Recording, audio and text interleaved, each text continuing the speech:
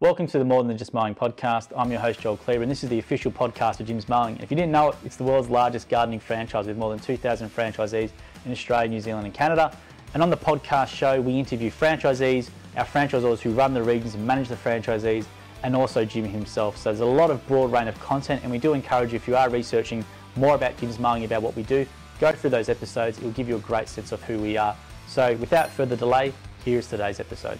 Joining us today on the Jim's Mowing podcast is James Kotzas, who's a bit of a Jim's Mowing legend, being with us since 1997, which is a remarkable achievement. It's fantastic to be able to talk to someone who's been with us for so long, James. So, do you want to start off with first, actually, before I keep going, we've got a core voucher which I'm going to present to you after this, if I point the right way, which is basically 2 free nights at any Accor hotel in Australasia or anywhere around the world. Bunch of discounts of drinks and dining as well. So we'll get that to you after this as well, as a little thank you for being a start franchisee for so long. And I'll just first start off with James first. What were you doing prior to Jim's Mowing? I was a manager for Coles, store manager, grocery manager. The lifestyle was long and hard. I'd go to work and it was dark. I'd come home, it was dark. So, and having a young family at the time, it wasn't a great setup. So we looked elsewhere. And what was it about Jim's Mowing back then? Was there a few other options you're looking at? Or because it would have been pretty early days still for the franchise. I don't know if it would have been as much brand recognition back then as it was now. We looked at VIP. We even turned up at a place, I can't remember what they were called, but they were hiring videos outside of, so you'd have a video store basically in your car and you'd go house to house. Really? And we actually had an interview lined up, and then I remember we turned up and knocked on the door and there was a big sign to say that they'd shut down. Oh, wow. So there was a hint there. But we had an interview with VIP, and then we had an interview with Jim's when there was only one franchisor in WA, and we got a great feel from them. So hence why we went with Jim's. What was the training like back then? I presume it obviously would have been still fairly early days. Was it over in WA? Did you come to Melbourne, or what was it like? There was nothing to do with Melbourne. This going to Melbourne for training is only a recent invention, I think. My training, we had a guy in here he worked out of the office and he did all the training. Bert Zeigerfeld was his name. And so he showed me you did your training with him early days, and then you went out for a week or two with 3 or 4 different franchisees and did different things, and you learned the thing. And then after 2 weeks, they said, "Here you go, here's your round, go for it." And what were those early days like, James, coming from the Coles working environment to what you were doing? How did you find it all? Well, I can remember my first day was pretty tough. I remember coming home feeling very tired, but those early days were good. I got to say, it was a lot easier. You just got out, you mowed the lawn. People didn't ask too many questions. People didn't know too much about their own lawn and things like that. So, now people tend to know a bit more. The TV shows are on, so everyone's an expert. Yeah. So back then it was just, I need my lawn mowed. As long as it looks neat and tidy, I'm happy. So, yeah.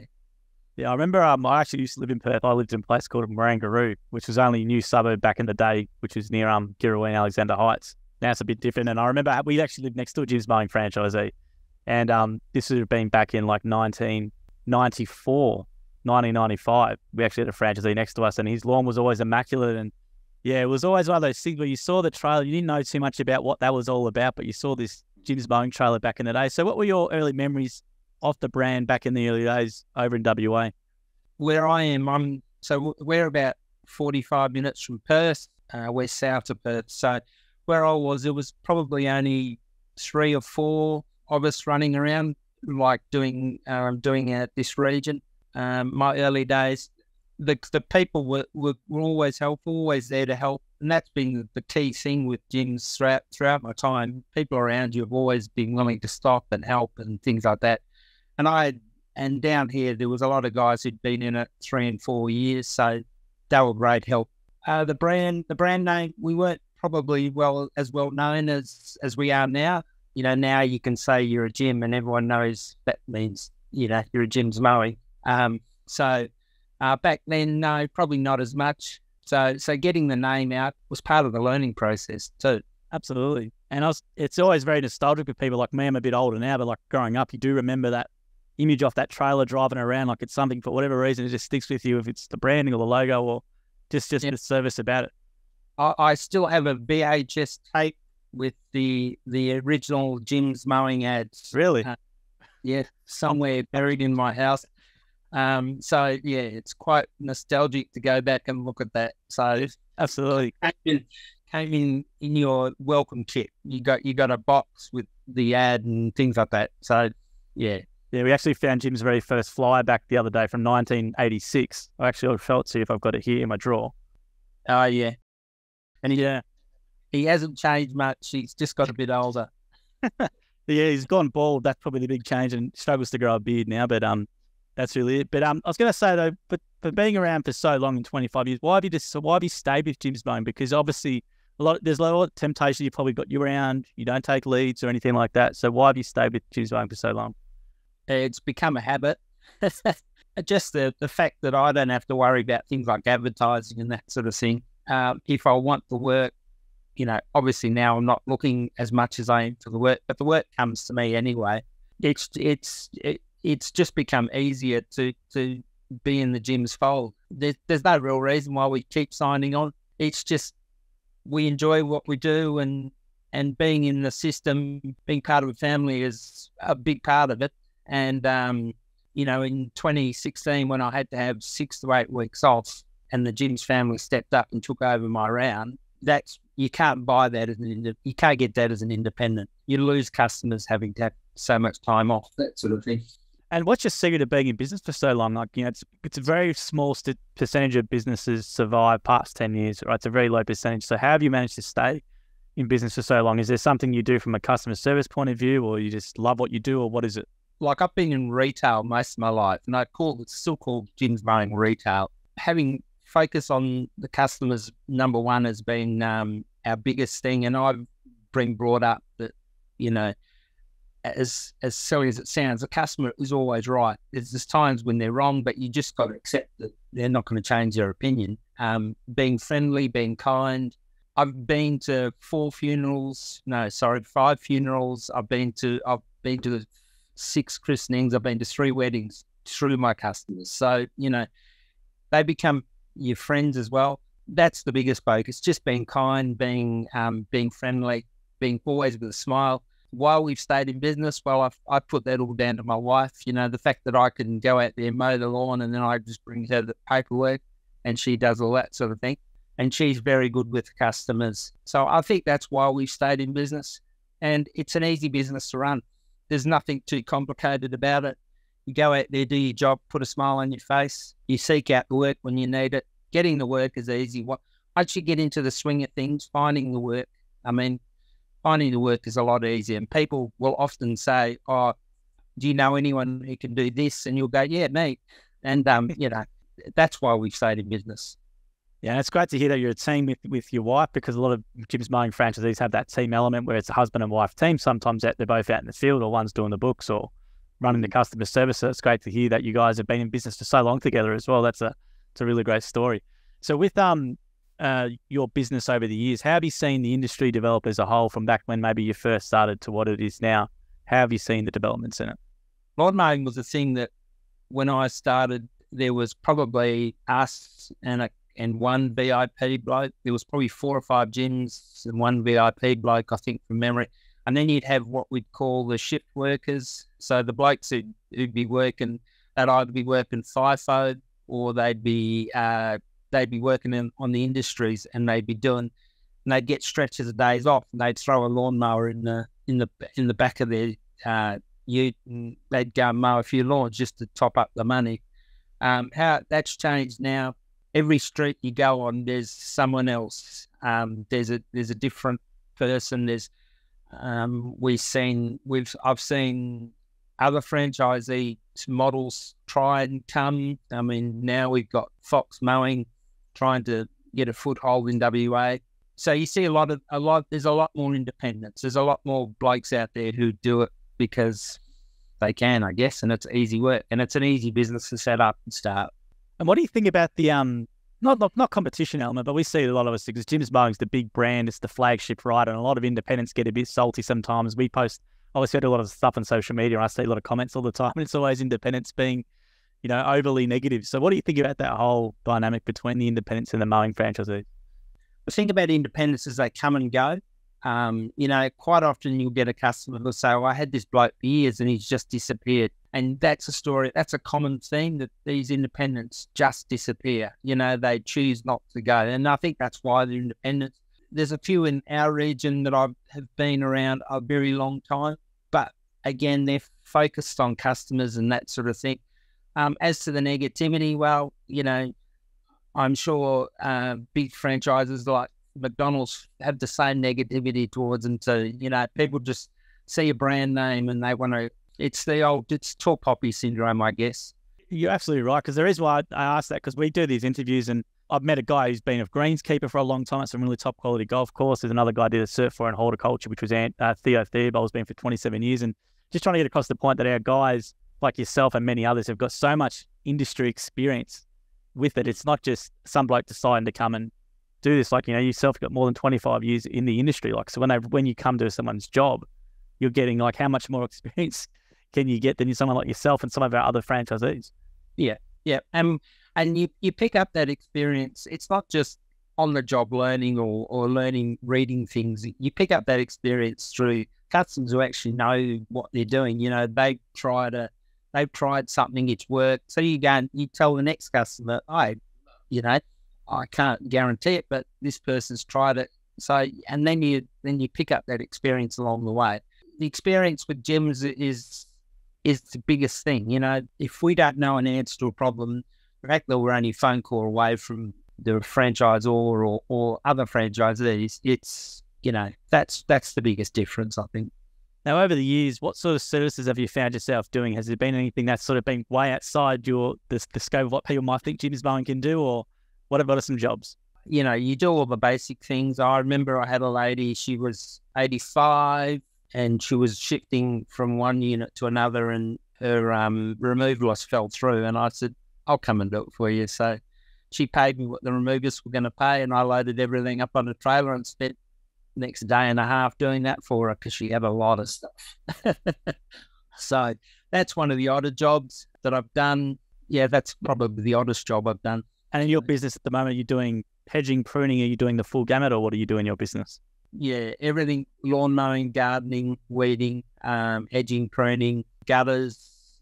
Yeah, just the basic things. I do nothing out of the ordinary. The verti mowing in the summer and things like that. But that's it.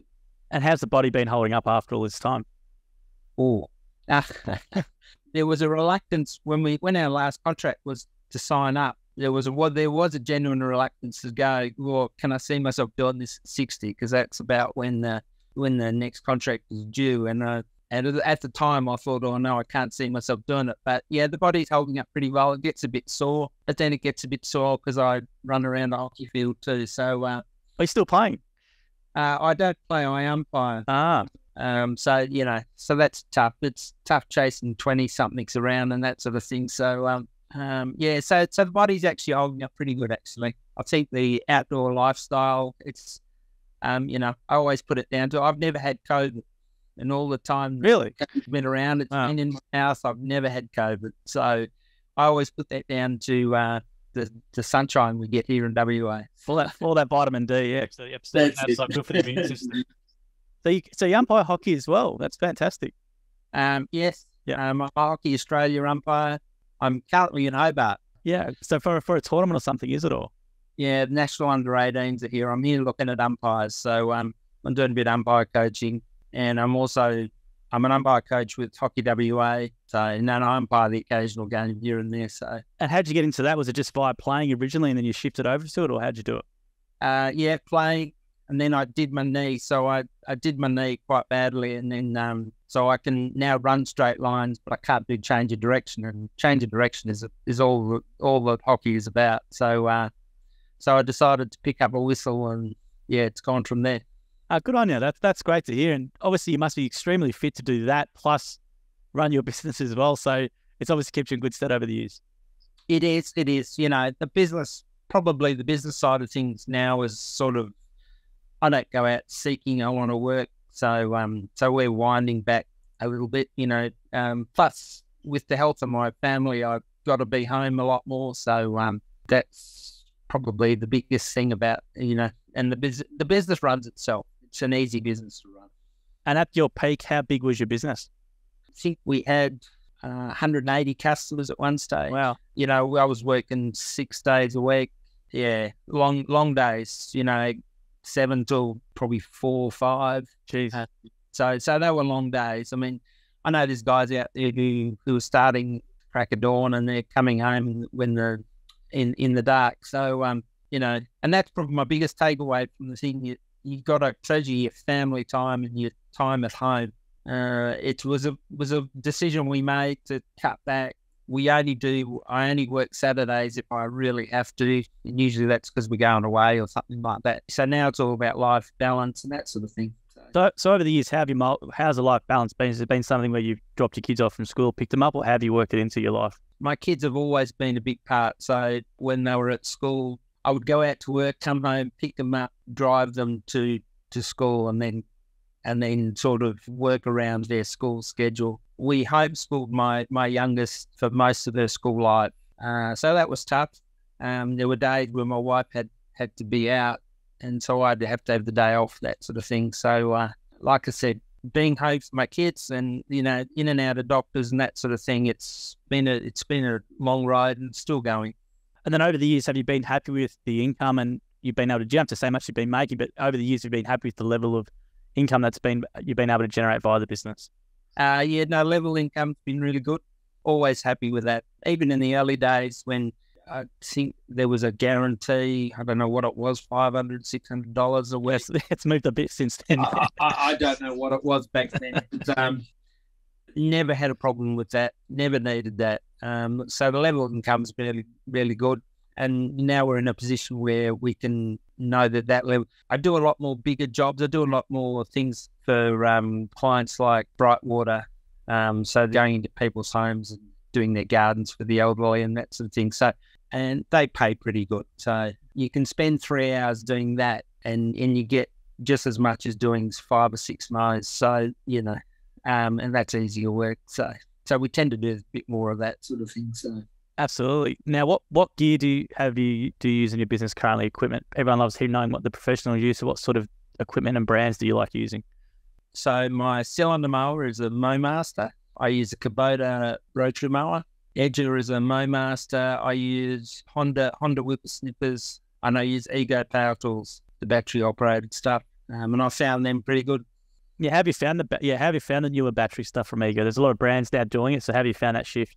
Yeah, good. I've had a look at a couple others. As far as actually a lawnmower, it's not practical in WA. Well, it's not practical anywhere, I don't think, unless you've got your trailer kitted up to charge batteries all the time. But for power tools, that sort of thing, they're excellent. It's less petrol you're spending, less on maintenance and that sort of thing. So, yeah, very good. Now, it's good to hear. The Ego is good stuff. They try and throw a lot of electric stuff at us. All these brands are popping up. There's Makita, there's a bun called Palenque, which lasts all day in a battery. There's a heap of them now, so it's definitely... Yeah. But the batteries, as you said, the battery's the problem. There's only one company you can do one which lasts one day, and that's the Palenque, but it's a big battery and it's expensive, whereas everything else you need multiple, and you have to have the trailer kit up with solar panels, or they've got these fancy chargers now, like in little esky sort of things, which you can do. There's all these different things. Yeah, I mean, even for me, I've still got to carry, if I'm doing a full day of using garden tools, I've still got to carry 4 or 5 batteries with me just as backup. It's not, like I said, it's not practical to use for a push mower, but for a power tool, it's good. And now, have you done any splits over the years, or with your customers, or have you just kept them all? Or? Oh no, I'm a terrible franchisor. No, never done a split, never sold off part of my round. Nothing wrong with that. That's up to everyone's different. Everyone's different, so there's nothing wrong with that at all. I still have part of my territory that's vacant land. So really, quite lucky. Yes. Wow. On this day and age, there's vacant land. Well, so. and what's your longest service? Do you have customers which have been with you for more than 10 years, or how long have some of your customers been with you for? So I have one gentleman who's been with me since probably 3 weeks after I started. So Really? Gee, yeah. bloody. And I had another one. Sadly, she passed away last year. So I actually got her as part of someone sold off clients when I first started. So I took her on. A lovely lady, had lots of stories, escaped from Nazi Germany with her family. So, it's quite humbling to hear her story. And sadly, she passed away. And it's quite an honour to actually mow her lawn. So. Yeah, but it's a testament to you as well with regarding what you do, because more than 25 years with anyone to say with, the service provider is just amazing. So they must. I've had another guy I've spoken to called Ken Swithenbank who's been with us for 14 years, and he's had customers still with him from 14 years ago. So to have customers for 25 years plus is just amazing on your achievement. Yeah. And the guy that I still do now, I don't see him as much, but we became friends over the time. So not that we not sort of friends to go and have a beer with, but always there for a chat when he's home and that sort of thing, and always ask about the family. So, and that's the biggest thing, getting to know your customers and getting to know their family is a way to keep in touch and keep them loyal. That's fantastic to hear. Now, in regards to someone looking at maybe doing a Jim's Mowing franchise, what sort of advice would you tell them from so many years of experience? Learn the word no. There is plenty of times where you'll happily take the work, but then you get to the jobs and you go, oh, I regret saying yes to this one and that sort of thing. Just take it as it comes. Always be happy and do the best job you can, no matter what you think of. No matter how big that job is, always try and do the best you can. And maybe what's some extra advice then for, so let's say some newer franchisees? We've obviously got training next week here. So maybe for newer guys in the industry or just starting up, what's your best advice for them as well? Be happy in your home life, because a happy home life is you take that out on the road. So that's probably my best advice. Don't take your problems that are at home out with you on the work site. That's good stuff. Well, thank you very much for your time, James, and joining us from your tournament. And good luck with your tournament as well. It's great to meet someone like yourself who's been with us for so long. It's a fantastic achievement, and I'm pumping you and a few guys up to Jim. Obviously, hopefully you probably had a few things to deal with him over the years, but when I tell him, it's a big smile on his face in the office about having people like yourself, and there's a few others that we spoke to who's been around for so long with customers for more than 25 years. It's just an amazing achievement. So well done on everything you've done. All right. Thank you. Thanks, mate. And I'll give you, just before, and I'll give you that as well in an email. You get an email to create an account, the account online, and you'll get a card sent to you in the mail, and you can use 2 free nights at any or call hotel around the place. All right. Thanks. Good luck with your tournament. Thank you very much. Thank you. Thank you for listening to the episode of the More Than Just Mowing podcast by Jim's Mowing. If you do need help with your local gardening expert, please give us a call on 131 546 for Australia, 0800 454 654 for New Zealand, or head to jimsmowing.com.au or jimsmowing.co.nz. If you liked what you heard, please make sure you leave us a review as well, wherever you consume your podcast. We appreciate your support. And until next episode, we hope you have a great week.